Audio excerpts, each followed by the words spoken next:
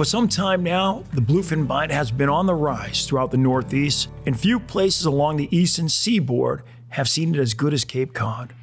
On today's shoot, the plan was to head out on our 32 Regulator under the cover of darkness, so that by the time the very first light began to appear on the horizon, we would be sitting on the tuna grounds. We planned to meet at East Marine in Falmouth Harbor and start loading our gear, ice, food, and every bit of tackle that would equip us for a day of jigging and popping for tuna. With the tanks topped off, both Yamaha engines fired up, and the Simrad radar now spinning, we were off the dock heading out. Once underway, we were at the mercy of our electronics to detect everything, even down to the lobster buoys that dotted the waterways throughout Vineyard and Nantucket Sound. I'd do that. I'm gonna go ahead and do this. It looks like we're gonna hit him. There's tuna under the boat. Holy Chris, screen loaded with tuna right now. Where? Below us? Yeah, below us, but close enough to hit a popper. We're in it, man. Holy Christ. I'm on. There we go.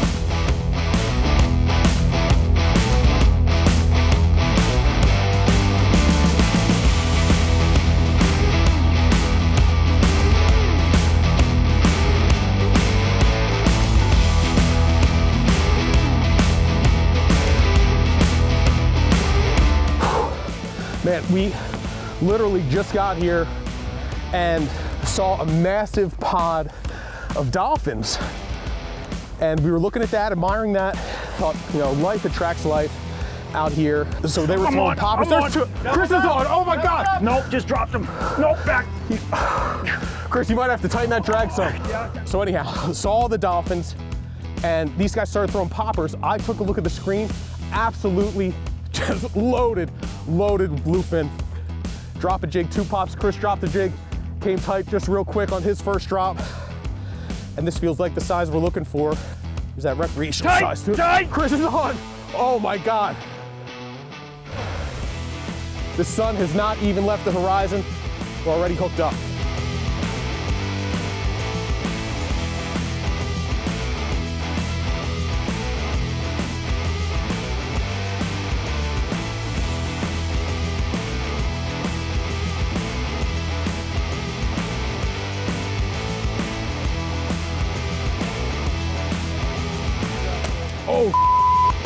It was hard to keep the jigs away from the 73-inch fish.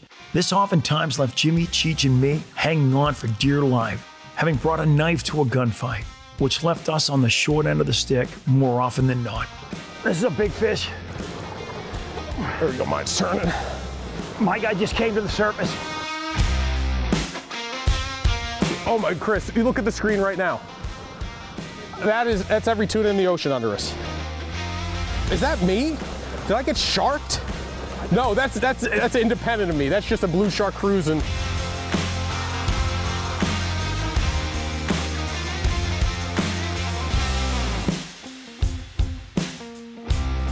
Put that cleat down, Jimmy.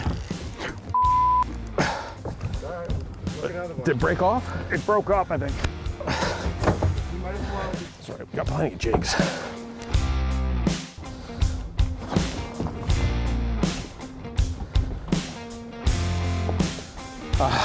Well, I just lost mine. My hook just... Yours broke? It chafed through the assist hook cord.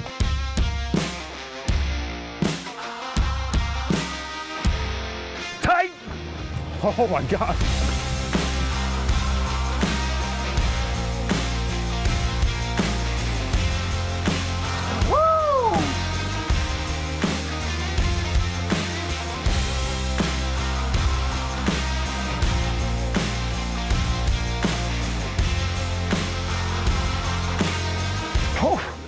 Literally, I broke one off. I dropped one, hooked up again, fought that thing. It was too big a fish for that rod. It just kept going, never stopped. Thing took 150 yards of line, never stopped. Switched over to the Ron Z, so now I'm fishing a Van Stahl. Still marking an insane amount of tuna.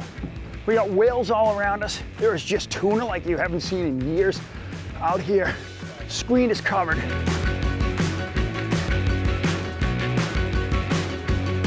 Wow, the whale just came clear out of the water. Jimmy, kick the boat. To the right.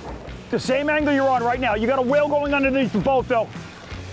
Hold on, Jimmy, don't move yet. This whale's gonna come right across my line.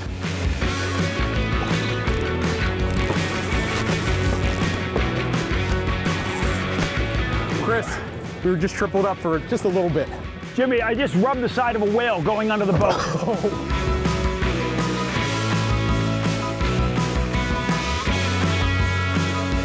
This guy is not stopping Jimmy on that drag. That might be the wrong kind. That might be a little bigger than we want. Jimmy, we gotta go. This thing's gone. All right, all right. We got boats all around us hooked up. He's gonna spool me. Gone. It's all right. It's all right. We're getting our shots. We're gonna get one. Jim, I think we went too tight. He wasn't far either. He was moving. He was taking line when he wanted. It just. We're 0 for 3, boys. 0 for 4. Man, this just shows you what an incredible fishery and the fisheries we have here in the Northeast. I mean, we've got bluefin tuna here. We're targeting them on light tackle. We've had some gear breakage, you know, rods, lines, but you know, if you're going to do this, that's going to happen. I mean, you're testing the limits of what's possible. Oh, on the drop, right there.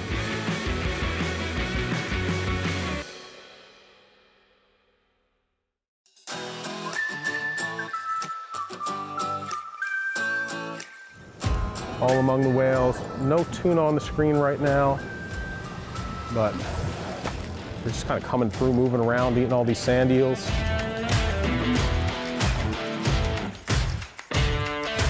Tight, tight. So the first one we hooked up with, Chris and I were both using the Shimano. This is a shimmerfall jig, and it's a real slender jig. It's a great imitation of a sand eel, which is the primary forage for these tuna out here. And one of the nice things about these is they've got a lot of detail in them. You've got that. This is the sand eel color right here, and so this has been a hot jig. This style jig, this long, slender, fast sinking jig. And this is a Ronzi. This is what Chris hooked his last 2 fish on. And these are a classic, great sand eel imitation. You work it a little bit slower, stays in front of the tuna for longer. Gone, gone. One downside of the Ronz versus the metal is the metal's going to sink real fast. You have the Ronzi on, and that takes a good deal longer to get down, which is your friend once it's down there. But when you're seeing fish and you're trying to get it in front of them quickly, that's not ideal. Right now, you almost just, oh, there we go. A couple of nice ones coming in. Good school. Big school, big school. Down toward 200 180. feet. Get down there, boys. Here they come, here they come. Here they come. How deep? 100 feet down? Between 100 and 120. Here come those dolphins. That's when we first saw that first crazy school was with these dolphins. That first school looks juicy. Look at the school we're into now, boys. We are into the mother load. Man, the tuna are right below these dolphins. So right now out here fishing, it's not a matter of if, it's a matter of when. There's just that many fish. And I think that when is gonna be this guy right here. Tight, boys, tight.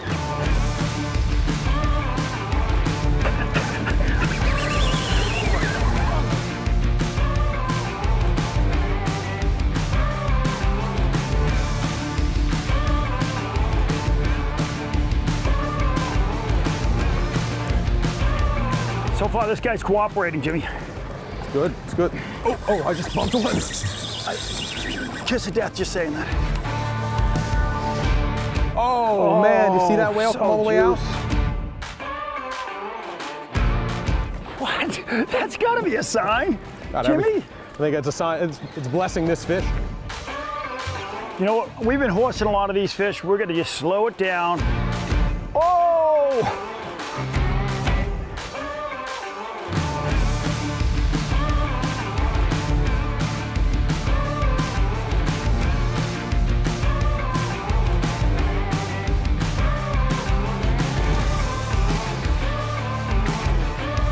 Cheech, keep going, Cheech. Jimmy, come in for a minute. Oh, you want to take it? Yeah, go ahead, take it. Guys, one thing about tuna fishing, right? We've hooked up 6, 7 fish. We fought them, a few of them. We haven't really had one on for more than 10 minutes. But the thing with tuna fishing is there's no shame in using a buddy system to land these fish, because one of the things you want to do, if it's the wrong one or you've already hit your limit as far as what you're bringing home for the dinner table, no point in fighting this thing for 2 hours. He's going to make a run underneath you, so be ready. There he goes. He's under the boat, Cheech. Oh, wait, color, we got color, we got color. As soon as he turns the other way, I'm gonna reel up on him. There he comes, boys. All right. He's into a turn. On the turn, I'm gonna get line. Now hold him while I'm gonna he goes get him out. right There now on the reel. Reel, get it. You got turn here, you got turn, yeah? You got another turn, yep. He's got one more turn in him. When he starts to make his turn, he starts to... I know. There you go, here. I'm gonna be able to get him, yep. Let's do it. All right. He's tired. We had him right there. He's so close. He's close. He's going to come to the boat even faster this time. Get that line. Keep that tight. A little standoff right now. He's going to go in that circle again. Drop and get another crank there. And then just hold him at the bottom of the circle. As soon as he comes to the outside, lift, drop, get a crank. I will. You got the leader on the rod. We dominate his head here, Chris. It's okay. He's only, those are inches. Just hold him. Okay, he's changing direction. He's gassed. He's gassed. Ready? Get him in. Range.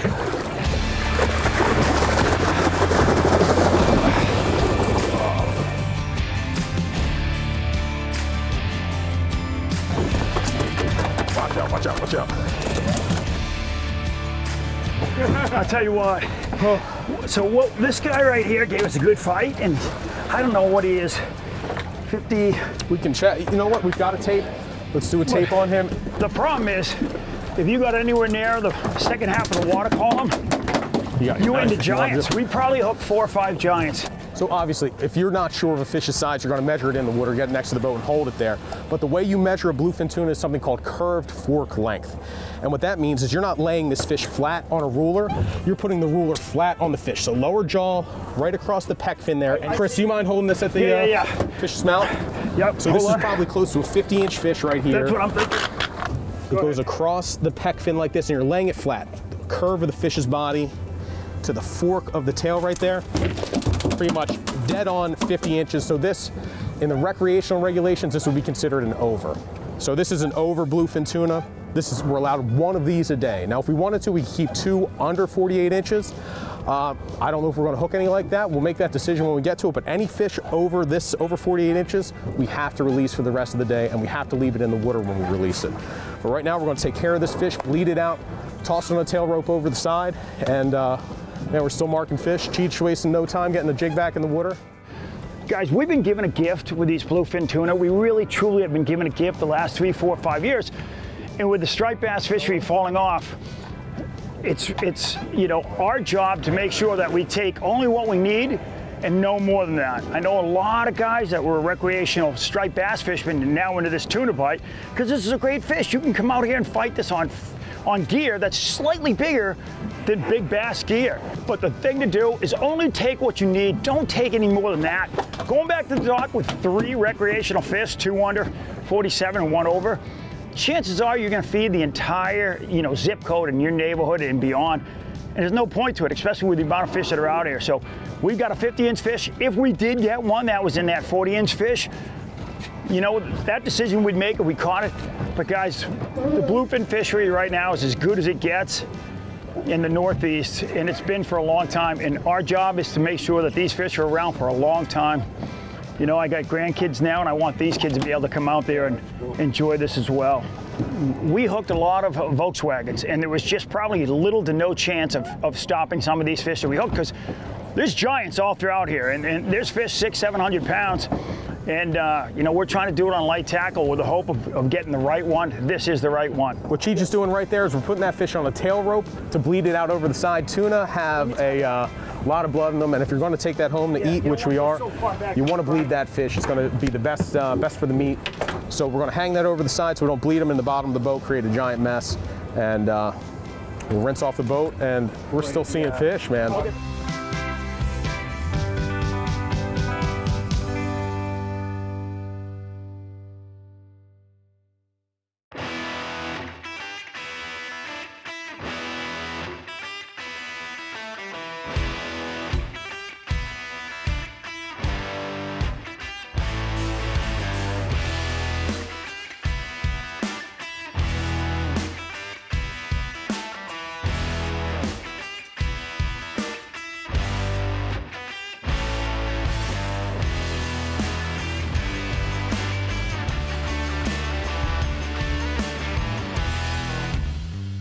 Look at them coming through, Cheech. Yeah. Right one, too. Quick. Look at this right here. These are all tuna. Everything in here is tuna. There's just life everywhere. Seeing a lot of marks, and man, it's been pretty, I mean, they're feeding hard. Like when you see them on the screen, generally you're hooking up, and I'm looking at multiple boats around us all hooked up. Were you on the bottom or?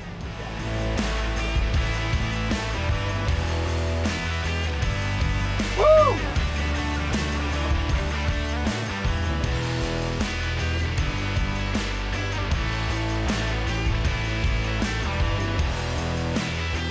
This is right here, I think.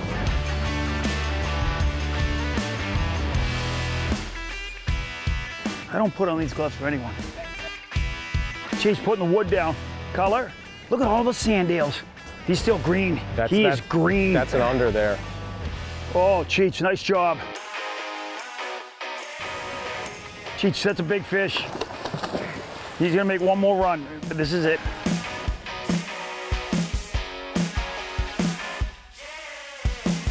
All right, grab that one when he comes around again.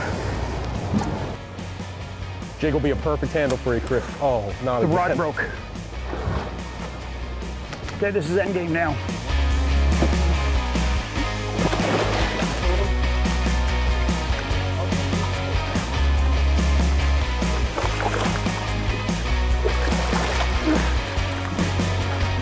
He swam right off. Jeez, Jesus, way to put the wood to him. He never had a chance.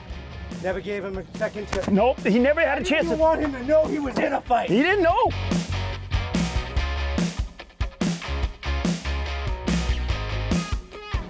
I think we should continue to move east a little, west a little. We're losing the life of the fish. Yeah, they're here, but I think they've moved in a little bit. There's definitely less activity than we were seeing. All lines in? Yeah, everybody's pushing that way, resetting.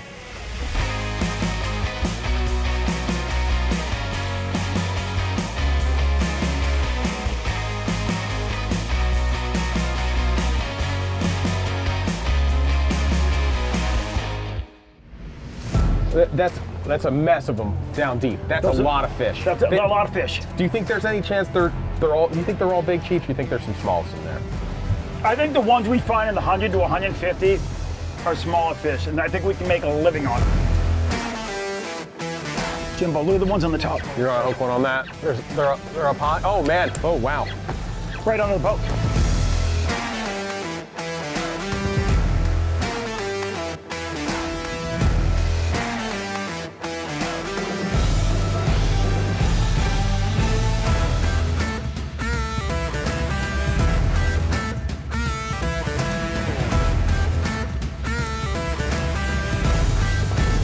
Tight.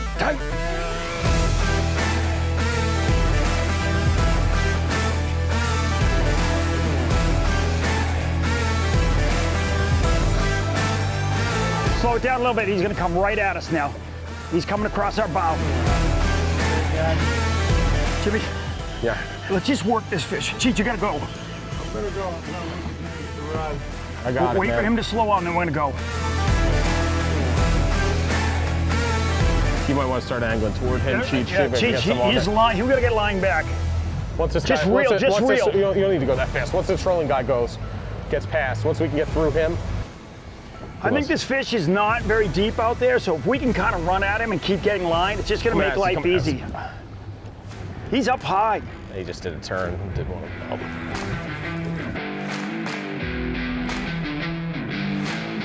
Cheech, come around a little bit to the port.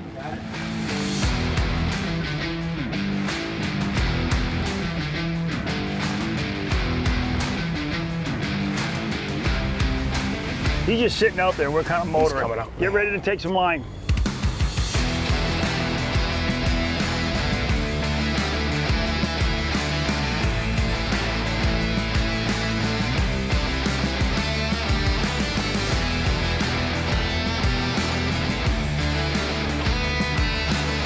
There he is, there he is, there he is. He's close.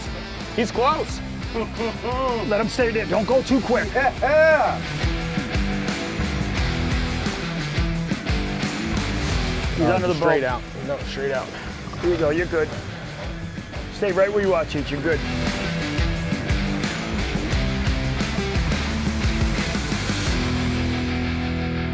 This fish seems like it got another life. Oh, he's wearing out. I mean, I want to keep this bend in the rod because that's what's putting the heat on him, that and the drag. So if I have the rod pointed right at him, then it's only the drag putting any pressure on this fish. So the deeper the bend in the rod, the more that fish is feeling it.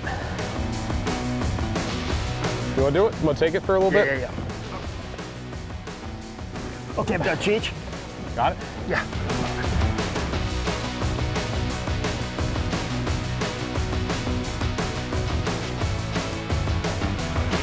Collar.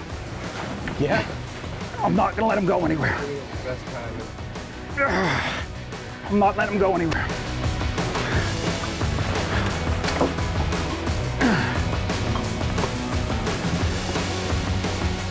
Was he sitting like 50 feet No, away all that I time? put some I was about to heat. say, how fast did you get him in? I put some heat on him.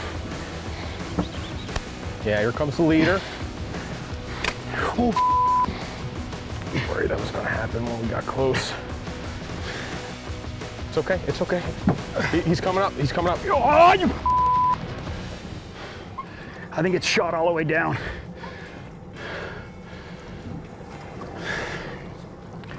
He is so close, he was right there.